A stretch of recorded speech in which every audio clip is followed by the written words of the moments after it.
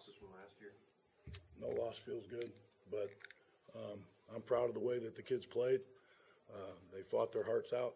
If we fight like that every week, I like our chances to win games. We just got to come up at the end and make the plays to win the game on both sides of the ball. But I couldn't be more prouder than the players right now. I know they gave everything that they had, and they left it on the field tonight.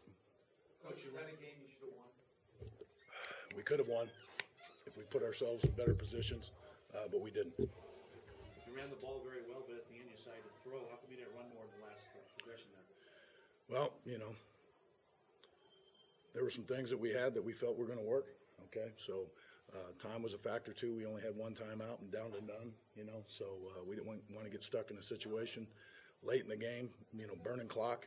But the calls that we had, we've executed in the past. We've executed even in that game. So I was confident they were going to get done. So there was no issues there. Was there anything specific that they did to kind of get Jamil out of his comfort zone? Oh no, they're a good team. They got a lot of great talent. They played some man coverage, they played some zone coverage, mixed it up.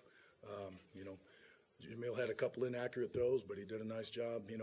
Managing the game. He ran the ball well, and he had some other nice throws. So Jamil wasn't the factor in that game. I'd like to see a few more completions, but I'm proud of Jamil. Would you tell the guys in the locker room just now? I told them that I'm proud of them, but we did lose the game, and we're not going to console ourselves or let anybody else console us. We're going to come back ready to work on Tuesday, and we got a 2-0 New Mexico State team coming in here, and they're going to come after us, and we got to get ready. Did they do anything on their final drive different on offense? Or? No, they do what they do, and we do what we do, and at the end of the game, they did a little bit better. Other than that, was it a good defensive effort? Again, I thought the kids played their hearts out. Of course, there were some plays here or there where, there was busted leverage or a missed tackle, but it wasn't due to effort. I know that. After they got that 10-point lead, how proud were you the way they answered? They did the whole game, and this is a different team. These kids fight, and they don't quit, and I don't think you'll ever see that from a UTEP team again.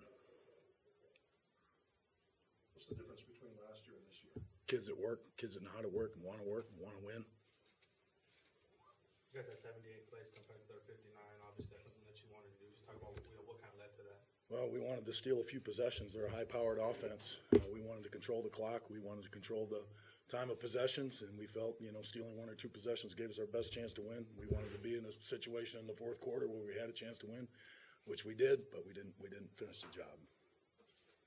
Is there a lot more confidence right now at 1-1 than there was at 1-1 a year ago? I don't even look back at last year. I don't have a rear view mirror, so I'm looking forward.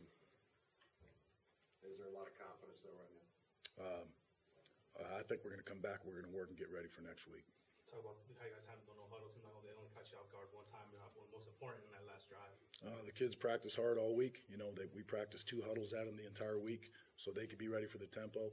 I thought they got the calls in fast. They lined up fast, and they played fast. That's what I asked them. They did.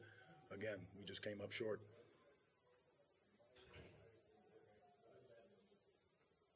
Anybody got anything else? All right, thanks, guys.